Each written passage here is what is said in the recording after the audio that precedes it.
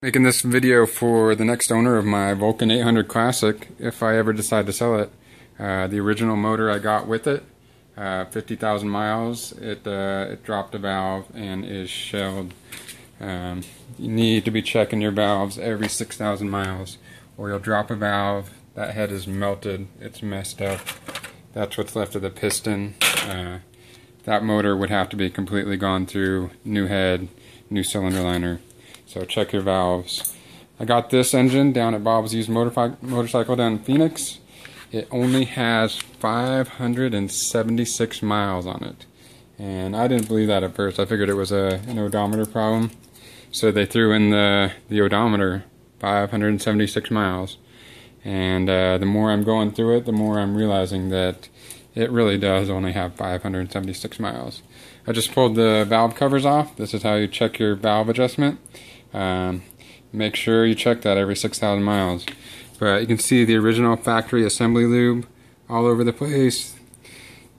Original factory assembly moly. The little blade valves here. These are usually covered in soot. That is brand new. Brand new. All that would be covered in a nice fine layer of soot or dust. You can tell all the seals, the first time they've been cracked open.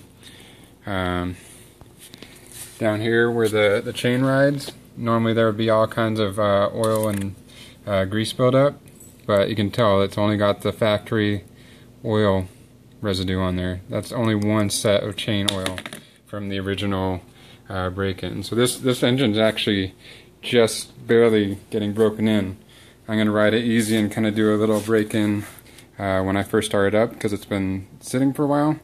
According to Bob's Motorcycle, they purchased this bike from Progressive Insurance, and they used the motorcycle to train their insurance adjusters on how to properly file a claim.